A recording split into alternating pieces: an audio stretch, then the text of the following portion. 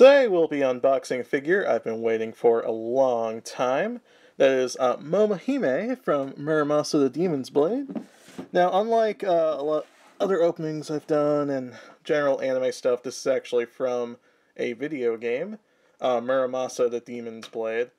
Cool game. Believe it was originally on the Wii. I had the Vita version. I played the heck out of this.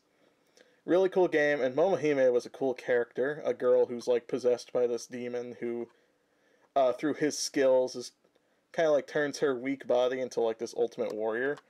And if you haven't heard of Muramasa the Demon Blade, because again it was on the Wii, not a system a lot of hardcore gamers played on, and then ported to the Vita, which the old joke of the Vita has no games.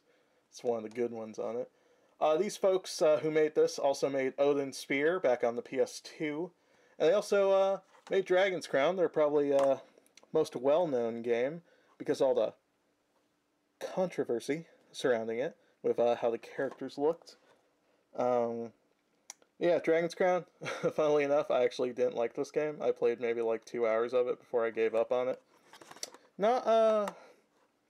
It's similar to Muramasa, where it's like a 2D side-scroller action game, except Muramasa had way better combat, and it has single plane, and you can go up and down kind of like old-school brawlers in Dragon's Crown on the screen.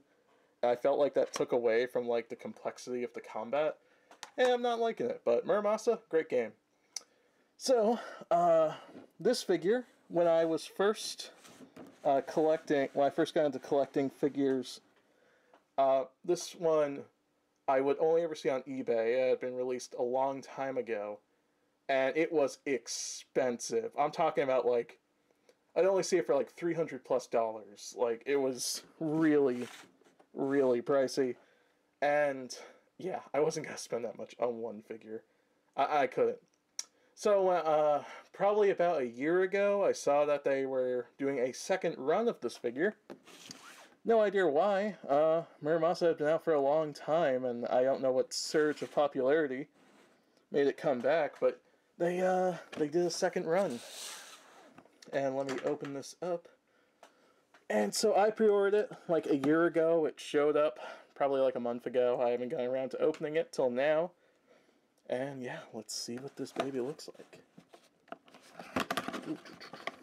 Again, more tape. Again, I don't save boxes. Heresy to some people, not to me. Let's get this baby out. Oh god, it's got that new plastic smell. It's more tape. Always more tape. Ooh. Okay. Just run it along the sides. I think that's it. Okay. Out of the way. Alright. Woo. Let's get a closer look at this. Well, I had to back up a bit to get a better angle. Oh snap. So that, it's pretty cool. Let's see if I can try to take a closer look at it. Here's the part I hate about when you get a new anime figure and they have the plastic that goes like underneath the clothes. And you're trying to figure out, is this a piece of the figure I can tear off and then put back on? Or is this a thing I'm going to break if I take off? I don't know. Well, her hand just came off, but it looks like it's supposed to. So get that out. Again, I can't tell if this is supposed to come off. There we go. Oh, I was able to get that off. Struggling with it. Okay, I think we're good. Let's get our hand back on. Okay, let's take a closer look at her. See if you can see the definitions more. It's not the best sculpt on the face, I'll say. It's nice, certainly, but there's something about the eyes which they don't feel as defined as a lot of figures I get. You might not be able to tell through the camera. It might be, you have to actually see in real life. Yeah, okay. Let's take a look at the rest of her. Her cool freaking outfit. Of the armor. I always thought that was kind of cool design kimono with like the samurai armor on the sides. The sculpting on the legs and her leg armor and everything. It's actually very good. Now, actually, I didn't notice this when I first opened it, but take a look over here. She does appear to come with some sort of like sleeve alternative, so it's hard to tell where that goes. Like, be right here. It's kind of weird. This seems like a weird accessory to me. I have to take a moment to figure that one out. Again, it's like I don't want to tear the arms off. Okay. Ooh, cool. One of her hand alternatives is holding the sheath. I'll probably use this one. Looks like the hand is actually built into being connected to the sheath. And finally, the base. Oh, and the sword. The base is actually really freaking cool. Just scenery from the game. Actually, I think this is part of the game where you fought the frog guys. That's just what it reminds me of. It's one area by a waterfall filled with frogs. If you played the game, you might remember. Let me just get her on there. Say which way. Probably this way.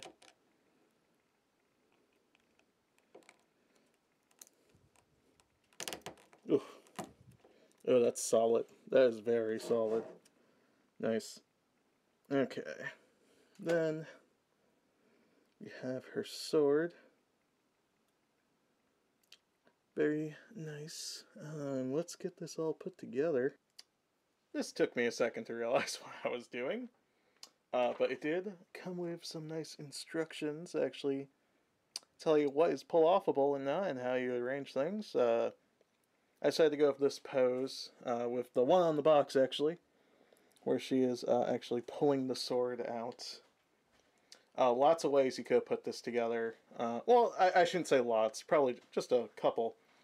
And, yeah, I got the extra sleeve, probably just gonna bag that away, just keep it on the side in case I ever want to do something with it. So yeah, let's get some close-up shots so everyone can see all the details.